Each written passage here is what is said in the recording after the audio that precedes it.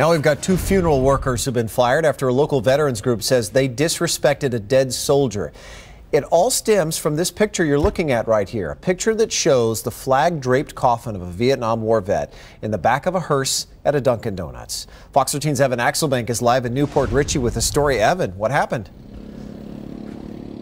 Well, Mark, those funeral workers were transporting the body of 84-year-old Jesse Coleman to his funeral service. The funeral workers decided to stop here at the Dunkin' Donuts on US 19 in Newport Richey for coffee and donuts. But somebody saw them and reported it to the funeral home.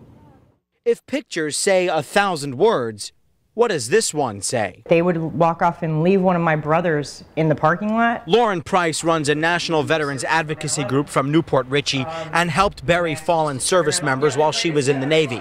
That a veteran's casket would be exposed to a donut shop parking lot so disturbed her, she contacted the funeral home. Not once did we ever walk away and leave the body to go take a coffee break. It's just unheard of because it's the height of disrespect that isn't that important to you. Price says a car on the way to a service should never, ever stop, especially with open curtains and unattended. I couldn't pretend to tell you what they were thinking. Jim Rudolph runs the funeral home, Veterans Funeral Care in Clearwater, and says the casket was being taken to a service by a driver and funeral director.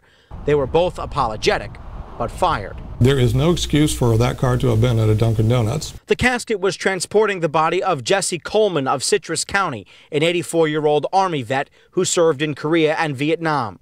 Price says the episode illustrates what she calls a lack of collective awareness of the sacrifices made by those who serve.